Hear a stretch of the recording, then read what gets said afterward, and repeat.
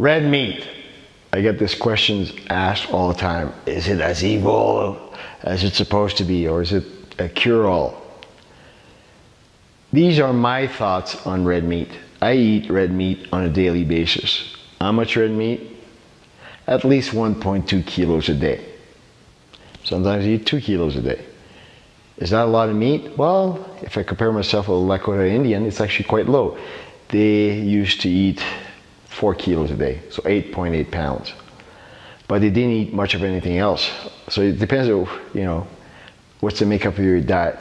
But what I find with clients, one thing I'm sure is that if I introduce quality red meat in their diet, their brain function improves, their sleep improves, their energy improves, their ability to put muscle mass on, their ability to lose body fat improves. But the key word is quality.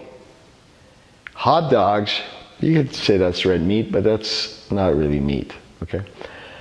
One of the reasons why I live in Colorado is because I have access to quality meat every day within a 5-minute drive.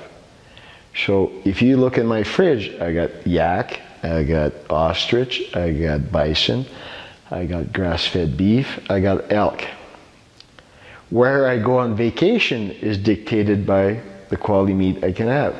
Where I go teach is also qualified by where can I get good meat. People say, are you gonna come and teach in Stuttgart?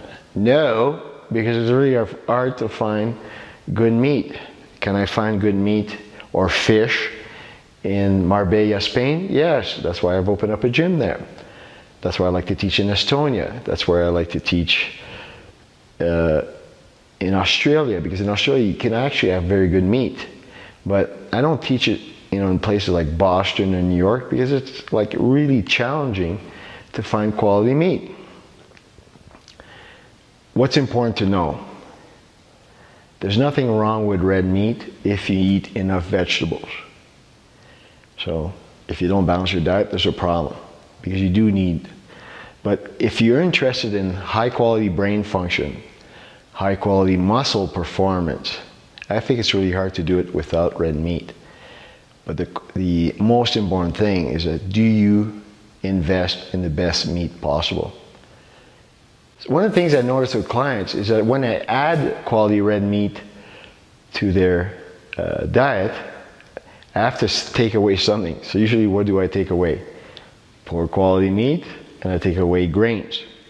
But what happens to my client's blood? Well, what we see is that the lipid profile improves. I don't like the standard lipid profile. I use what they call the VIP, okay? And I look at the quality of the HDL versus just a number in HDL. I look at the quality of the LDL. I look at triglycerides. But when you increase someone's quality meat, what you see is the cardiovascular risk factors from lipoproteins to things like triglycerides changes dramatically. But one of the most interesting things I see is how their blood sugar management improves.